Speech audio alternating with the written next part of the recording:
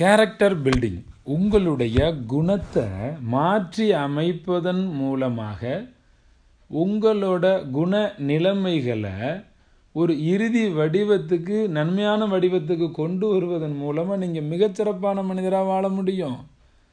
ஒரு மனிதனை பார்க்கும்பொழுது அவனோட தலைமுடி, முக அமைப்பு, கால் அமைப்பு, உடல் அமைப்பை வச்சு யாரும் எடை போடுவது கிடையாது. கேரக்டர் தான் முடிவு செய்யும் நீங்கள் எப்படிப்பட்ட நபர் அப்படின்னு. உங்ககிட்ட இப்போ நான் சொல்லக்கூடிய குணங்கள் எல்லாம் இருந்ததுன்னா மாற்றுங்க, மிகச்சிறப்பாக வாழ்வீங்க நீங்கள். சில பேர் கம்ப்ளைண்ட் பார்ட்டியாக இருப்பாங்க. எதுக்கு எடுத்தாலும் எதை பற்றியாவது புகார் சொல்லிக்கிட்டே இருப்பாங்க. ஏன் வேலை செய்யலை அப்படின்னு கேட்டால் சிஸ்டம் ஹேங் ஆயிடுச்சுங்க, கீபோர்டு ஒர்க் ஆகலைங்க, இப்படி விதவிதமாக புகார் சொல்லிக்கிட்டே இருப்பாங்க. இந்த கேரக்டர் இருக்கக்கூடிய அதிகாரிகள் அதற்கு மேலே இருக்கக்கூடிய அதிகாரிகளுக்கு பிடிக்காது. நீங்கள் எவ்வளவு அதிகாரம் மிகுந்த பதவியில் இருந்தாலும் உங்களுக்குன்னு ஒரு மேலதிகாரி இருப்பார்ல, பிடிக்காது உங்களை. ஏன்னா எதுக்கு எடுத்தாலும் ஒரு காரணம் சொல்கிறது. காரணம் சொல்பவர்கள் காரியங்கள் செஞ்சதே இல்லை. யாரெல்லாம் காரியங்கள் செய்கிறாங்களோ அவங்க யாருமே காரணங்கள் கண்டுபிடிச்சு சொன்னதே கிடையாது. கம்ப்ளைண்ட் பண்ணுறத விடுங்க, ரீசன் கண்டுபிடிக்கிறத விடுங்க. இந்த கேரக்டரை விட்டுட்டு ஒரு வேலையை மிகச்சிறப்பாக செஞ்சு முடிக்கணும் அப்படிங்கிற ஒரு நன்மைத்தன்மையை இப்போ உங்ககிட்ட நீங்கள் பதிவு செய்யுங்க. இன்னும் சில பேர் இருக்கிறாங்க, என்ன குணம் இருக்குது தெரியுமா? சாரி சொல்லிக்கிட்டே இருப்பாங்க. எதுக்கு எடுத்தாலும் சாரி. எல்லாத்துக்கும் சாரிங்கிற வார்த்தையை கற்று வச்சுக்கிட்டு மன்னிச்சிருங்க அப்படின்னு சங்கடப்படாமலேயே கேட்பாங்க. ஒரு 20 முறை 30 முறை நீங்கள் வேலையை சரியாக செய்யாமல் சாரின்னு கேட்டிங்கன்னா அதுவே ஒரு நாள் சங்கடமாயிரும். உங்கள் மேலே எந்த மதிப்பும் இல்லாமல் போயிடும். மன்னிப்பு கேட்பது முக்கியமல்ல, மனம் திருந்துவது தான் முக்கியம். எல்லா நேரங்களிலும் தவறுகளை செஞ்சுட்டு உங்களுக்கு ஒரு வார்த்தை மன்னிப்புன்னு கிடச்சிருச்சுங்கிற காரணத்துக்காக நம்ம என்ன தப்பு செஞ்சாலும் சாரி கேட்டுக்கலாம், நம்மளை மன்னிச்சிருவாங்க, இப்படியா நினைப்பீங்க? கொஞ்சமாவது உங்களுக்கு சமூக பொறுப்பு வேண்டாம்? இப்போ முடிவு செய்யுங்க, இனிமேல் சாரி அப்படிங்கிற வார்த்தை நீங்கள் பயன்படுத்தவே கூடாது. இன்னும் சில பேர் இருக்காங்க, அவங்க யார் தெரியுமா? கொட்டாவி பார்ட்டி. எந்த நேரமும் யாராவது ஒருத்தர் சொன்னாங்கன்னா வாய் அகலமாக திறந்து தூக்கத்துக்கான சிக்னலை கொடுத்துட்றது. உங்களுடைய பாஸ் ஒரு ப்ராஜெக்டை பற்றி தொண்டை தண்ணி போக உங்கள் உயர் அதிகாரி விளக்கிக்கிட்டு இருப்பார். அந்த நேரத்தில் எந்த சுவாரஸ்யமுமே இல்லாமல் நீங்கள் கால் நீட்டி அழகாக உட்காந்து கரகாட்ட கோஷ்டி போல் உட்காந்துருந்தீங்க அப்படின்னு சொன்னால் எந்த அளவுக்கு அந்த ரெஸ்பான்ஸ் இருக்கும்? உங்களுடைய மேலதிகாரி, உங்களுடைய முதலாளி எப்படி உங்களை மதிப்பார்? நிறைய நேரத்தில் சில நபர்கள் சில மீட்டிங் அட்டன் பண்ணும்போது முக்கியமான சில விஷயங்கள் சொல்லிக்கிட்டு இருக்கையில் கேர்லெஸ்ஸாக இருக்கிறாங்க. கொட்டாவி விட்டுக்கிட்டு அமைதியாக உட்காந்துருக்கக்கூடிய அந்த கேர்லெஸ் மைண்ட் இருக்குது பாருங்கள், அதை முதல்ல மாற்றணும். ஆஃபீஸ் போனீங்க அப்படின்னு சொன்னால் செல்ஃபோனுக்கு சைலண்ட் மோடு இருக்குது, அதே மாதிரி வைப்ரேட் மோடு இருக்குது. நீங்களும் உங்கள் மைண்டுக்கு office mode, personal mode, family மோடுன்னு தனித்தனியாக பிரிச்சுக்கணும். ஆஃபீஸ் போனால் ஆஃபீஸோட ஒர்க்கை பார்க்கணும். ஒரு மீட்டிங் அட்டன் பண்ணால் மீட்டிங்கில் என்ன இருக்குமோ அந்த வேலையை பார்க்கணும். டீம் ஹெட்டு சீரியஸாக உங்களை பற்றி யோசிக்க ஆரம்பிச்சிடுவார், உங்களை எப்படி கலட்டி விடுறது அப்படின்னு. இது போல் குணங்கள் உங்களுக்கு இருந்தது அப்படின்னு சொன்னால் சில நேரங்களில் ஒவ்வொரு நபரும் யோசிக்காமலேயே தூங்க ஆரம்பிச்சிடுறீங்க. ஒரு ஃபைல் உங்களுக்கு கொடுத்தாங்க அப்படின்னு சொன்னால் அந்த ஃபைலுக்கான ஒர்க்கை உடனே முடித்து கொடுக்கணுமா இல்லையா? சில பேர் மாப்பிள்ளை மாதிரி நடந்துக்கிறது ஒவ்வொரு இடங்களில். இன்னும் சில நபர்கள் இருக்காங்க, அள்ளி விட்டான் பார்ட்டி, அள்ளி விட்டுக்கிட்டே இருப்பாங்க. இவங்க யார் தெரியுமா? இவங்கெல்லாம் ஒரு டேஞ்சர் கேஸ். இவங்க அலுவலகத்துக்குள்ளே இருக்கும் பொழுது ஏதாவது ஒரு காரணத்துக்காக பொய் சொல்லி ஒரு விஷயத்தை பல வார்த்தைகளை சொல்லி கோர்த்து மிக பெருசாக மிகைப்படுத்தி பேசக்கூடிய குணம் உள்ளது. உங்கள் மேலே எப்படி நம்பிக்கைத்தன்மை வரும்? அள்ளி விட்டு கதை அளந்து பேசுகிறீங்கல்ல, அந்த மாதிரி இனிமேல் பேசக்கூடிய பண்பு குணம் உங்ககிட்ட இருந்ததுன்னா இன்னைக்கு நிறுத்தணும் நீங்கள். இன்னும் சில பேர் எப்படி இருக்காங்க தெரியுமா? யாராவது ஒரு வேலை சொன்னால் போவியாங்கிட்டு வந்து என்கிட்ட ஏதாவது ஒரு வேலையை சொல்லிக்கிட்டே இருக்க அப்படின்னு சொல்லி அசால்ட்டாக தட்டி கழிக்கக்கூடிய நபர்கள் இருக்காங்க. இதுவும் சோம்பேறித்தனத்தில் ஒரு வகை. ஆஃபீஸ் வேலையாக நான் வந்திருக்கேன், எனக்கிட்ட நீங்கள் எந்த வேலையும் சொல்லக்கூடாதுன்னு வீட்டு வேலைகளை ஒதுக்குறது, வீட்டு வேலைகளை காரணம் சொல்லி ஆஃபீஸ் வேலையை ஒதுக்குறது. இப்படி இருந்தால் எப்படி ஒரு நன்மை தன்மை கிடைக்கும்? ஒரு டீம் லீடருக்கு மெயில் அனுப்புனாலும் அதை மிகச்சரியாக செய்யணும்ல. ஒருத்தர் சொல்லுவார், இதை கொஞ்சம் மெயில் அனுப்பி கொடுங்கன்னு. அந்த வேலையை கேட்காம போ அந்த பக்கம்னு சொல்லிட்டு இங்கே உட்காந்து ஹாட்ஸ்டாரில் மாப்பிள்ளை நாடகம் பார்த்துக்கிட்டு இருக்கிறது.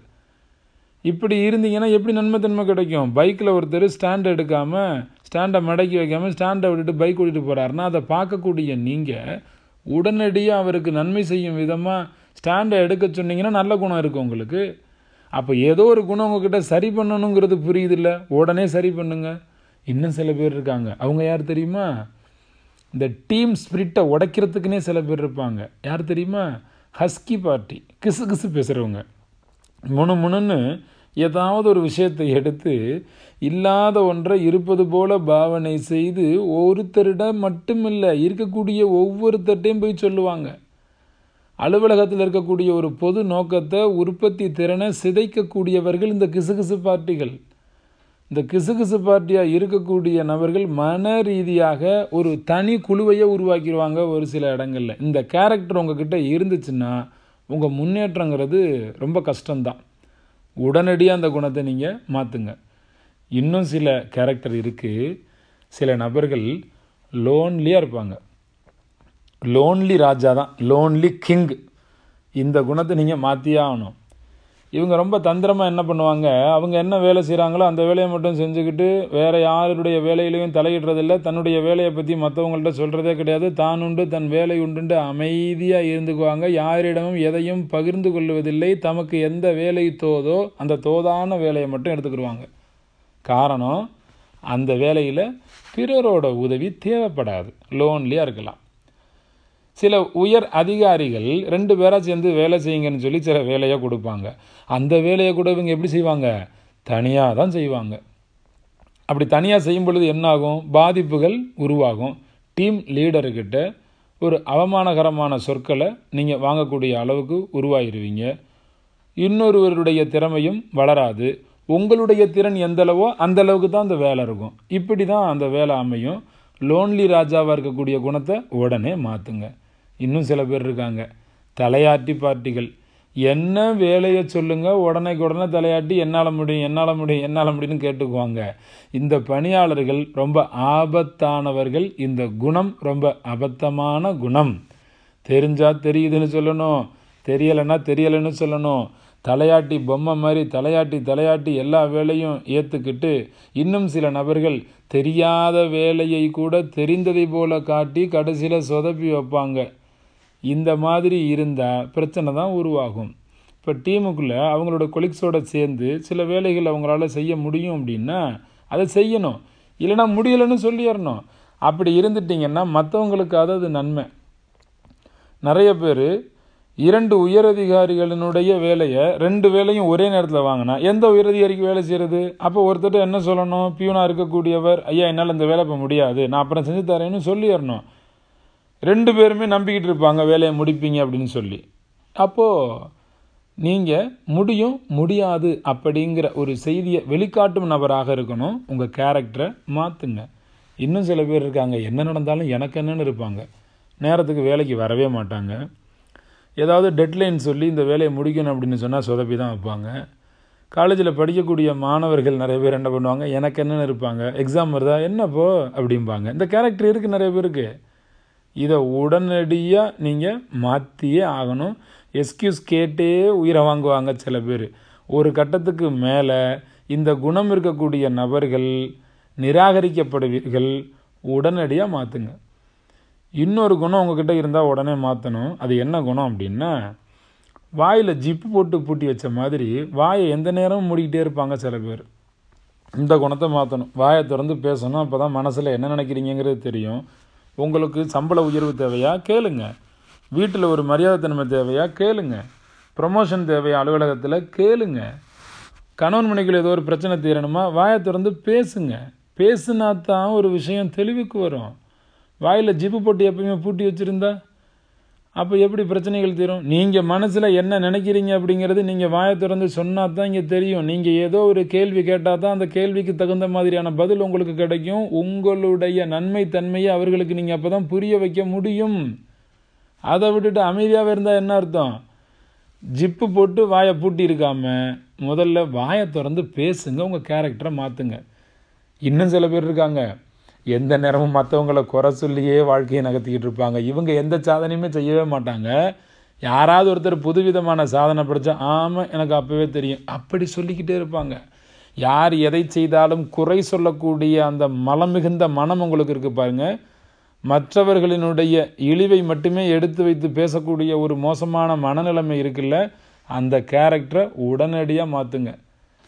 யார் ஜெயித்தாலும் அவங்களோட நன்மையை மட்டுமே யோசிக்காமல் அவங்க வாழ்க்கையின் மலங்களை பற்றி பேசக்கூடிய உங்கள் குணத்தை உடனடியாக நீங்கள் மாற்றி அமைத்தால் நீங்கள் நிறைய பேருடைய மனதில் இடம் பிடிக்கக்கூடிய ஒரு நபராக மாறுவீங்க. உங்களுக்கு ஒரு விடாமுயற்சி தன்மை வேணும், ஒரு தன்னம்பிக்கை தன்மை வேணும், அன்பு நிலையிலிருந்து அருள் நிலைக்கு உயரணும். இந்த கேரக்டரை நீங்கள் உருவாக்குனீங்கன்னா மிகச்சிறப்பாக இருக்க முடியும். உங்ககிட்ட உருவாக வேண்டிய கேரக்டர் என்ன தெரியுமா? தெரிந்தவங்க மேலே அக்கறை காட்டுனா அதுக்கு பேர் அன்பு. முகம் தெரியாத நபர்கள் மீது அன்பு செலுத்தினால் அதுக்கு பேர் அருள். அன்னை தெரசா தெரிஞ்சவங்களுக்கு மட்டும் உதவி செய்யலை.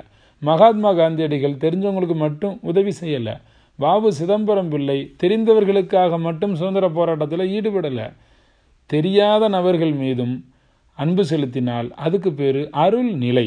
நீங்கள் அன்பு நிலையிலிருந்து அருள் நிலைக்கு உயரணும் அப்படிங்கிற ஒரு கேரக்டரை உங்கள் மனதில் நீங்கள் நிறுத்தினால் மிகுந்த வெற்றி அடையலாம்.